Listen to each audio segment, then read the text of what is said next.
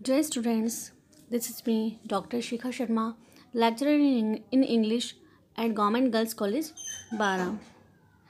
In my previous video, we started the poem "Ode to the West Wind." I have discussed the first stanza of the poem in my previous video, and today we will continue the same poem from the second stanza.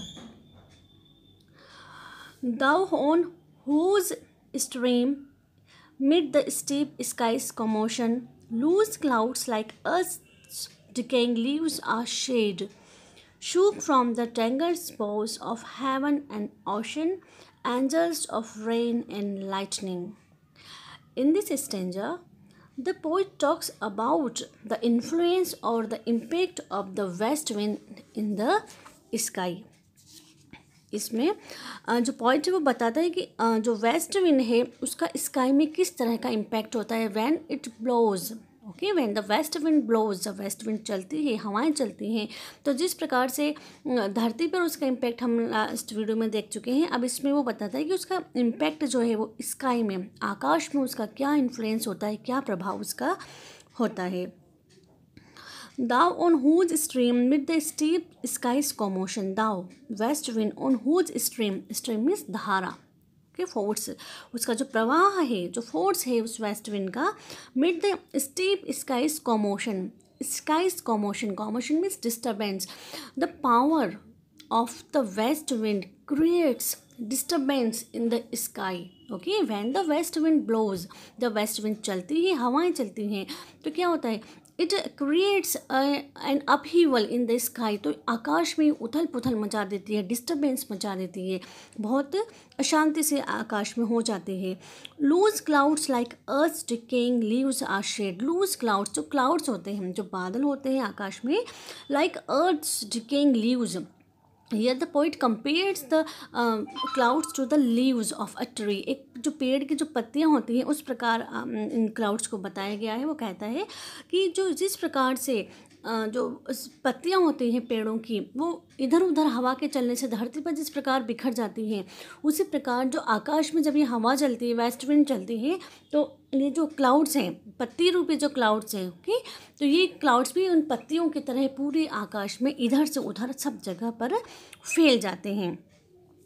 Shook from the tangled स्पो of heaven and ocean, shook from the tangled स्पो, tangled स्पो का मतलब होता है उलझी हुई शाखाएं, of a tree, एक पेड़ की जो उलझी हुई शाखाएं हैं, और यहाँ पर ट्री किसको बनाया है, हेवन एंड ओशियन, जो आकाश है, ओके, आकाश और जो समुद्र है उसको एक पेड़ माना है इन्होंने, कि जब आकाश और समुद्र में जब हवाएं चलती हैं, ओके, तो जिस तरह से एक धरती पर हवा चलती है तो पेड़ से पत्ते गिरते हैं, इसी प्रकार जब आकाश में हवाएं चलती हैं तो ये पत्ती रूपी जो बादल हैं वो इधर उधर आकाश में सब जगह उड़ जाते हैं। ऐसा लगता है जैसे जिस तरह से उस टेंगल उलझी हुई शाखाओं से पत्ते गिरते हैं, उसी प्रकार यहाँ आकाश से ये जो बादल हैं वो ऐसा लगता है मानो हवा के प्रवाह से वो आकाश रूपी पेड़ से वो बादल टूट कर गिर रहे हैं या इधर उधर बिखर रहे हैं।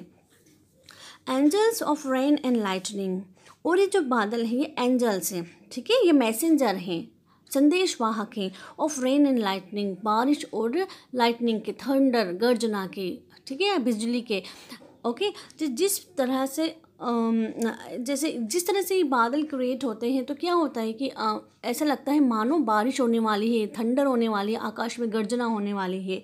तो ये जो बादल हैं वो क्या है, they are the messenger, they bring thunder and rain in, okay, on the earth.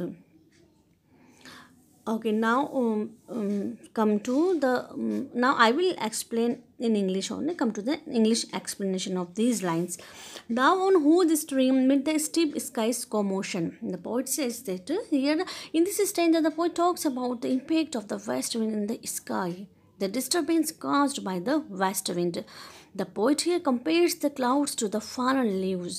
Okay, he says that on whose thou mid the steam skies commotion. When the west wind blows with with force, when it blows forcefully, it creates upheaval in the sky. It is a cause of disturbance in the sky. And then with its power, the loose clouds, which look like the leaves, are shade shook from the tangles bow of heaven and ocean. And the clouds of just because of the power of the west wind, the clouds are scattered here and there, just like the leaves on the earth. And angels of rain and lightning, and these clouds are the messenger. These clouds are the messenger of the light and rain.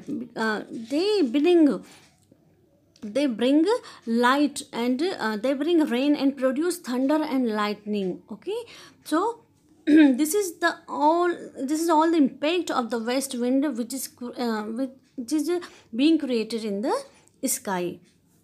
They are spread on the blue surface of thine air surge, like the bright hair uplifted from the head of some fierce maid. Even from, okay, यहाँ देखिए, on the blue they are spread and these clouds are scattered. ये जो बादल है spread, फैले हुए हैं कहाँ? On the blue surface of thine air surge. Thine means your, the west wind. Air surge means SVEEP of air means हवा का जो बहाव है, तुम्हारी हवा के जो बहाव से ये जो बादल हैं ये ब्लू सरफेस, स्काई जो आकाश है उसके जो ब्लू सरफेस है, उसकी जो सतह है नीली, उस पर पूरी तरह से फैले हुए हैं. Okay, these clouds are spread on the blue surface of the sky. ठीक है, आकाश की इस पर फैले हुए हैं. And thine airs like the bright hair uplifted from the head of some fierce maid. Like, और ये दिखाई देते हैं, ये जो बादल है कैसे लगते हैं? The bright hair uplifted, ऐसा लगता है मानो ऊपर उठे हुए बाल हों, चमकीले, ब्राइट हेयर हों, ऊपर उठे हुए बाल हों. किसके? From the head of some fears minute. कोई फियर्स मिनेट का मतलब होता है कोई वर्शिपर ऑफ वाइन गोड. एक जो वाइन गोड की जो वर्शिपर है, पुजारिन है, ठीक है, विच appears to be very fears and fears, जो कि काफ़ी भयानक सी लगती है वो जो पुजारिन है वाइन गॉड की. तो ऐसा लगता है जैसे उसके सर से बाल ऊपर खड़े हो गए हों, और उसकी खड़े हुए बालों की तुलना ये उन बादलों से करता है जो कि यहाँ पर फैले हुए हैं. Okay,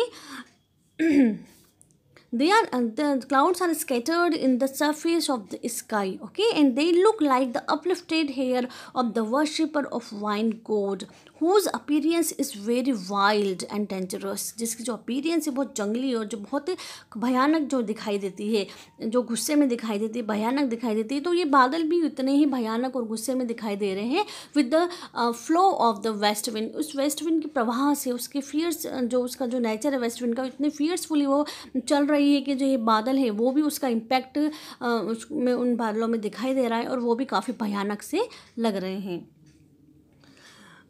Even from the dim verge of the horizon to the zenith's height, the locks of the approaching storms. Even from the dim verge means bank, किनारा, ओके, बॉर्डर, कि ये जो बादल है ये बॉर्डर से, मतलब उसके किनारे से, okay, spread from the border of the horizon, उस क्षितिज के जो बॉर्डर है वहाँ से फैले हुए हैं, to the zeniths height, okay, उसका जो लास्ट पॉइंट है बादल का वहाँ तक फैले हुए हैं. ओके, तो these clouds are spread from the border of the horizon to the highest point in the sky. इसकी बॉर्डर से लेके जो इस आकाश का जो हाइस्ट पॉइंट है वहाँ तक ये सारे बादल फैले हुए हैं. The locks of the approaching storm, और ये जो लॉक्स हैं, ये जो हेयर हैं, ओके, जो हेयर के जो लॉक्स हैं इसकी जो मिनट की जो वर्शिपर की, वो क्या है? वो ऐसा लगता है मानो जैसे दे locks of approaching storm,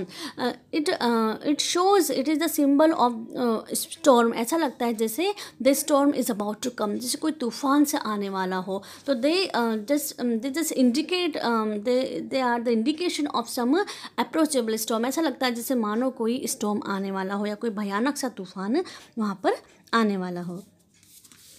Thou dirge of the dying year, to which this closing night will be the dome of a vast sepulchre, vaulted with all thy congregated might of vapors. Thou dirge of the dying year, O west wind, dirge, give funeral song, मृत्यु गीत. Thou dirge of the dying year, the year which is about to end. ऐसा जो year, जो साल है वो ख़त्म होने वाला है। Okay, thou डर्स of the dying year, you are the funeral song of the dying year. जो ईयर है, जो साल है, जो वर्ष है, वो ख़त्म होने वाला है, वो मरने वाला है। ओके, उसका तुम फ्यूनरल सॉन्ग हो, उसका तुम मृत्यु गीत हो। Okay, you are the funeral song of the waste dying year.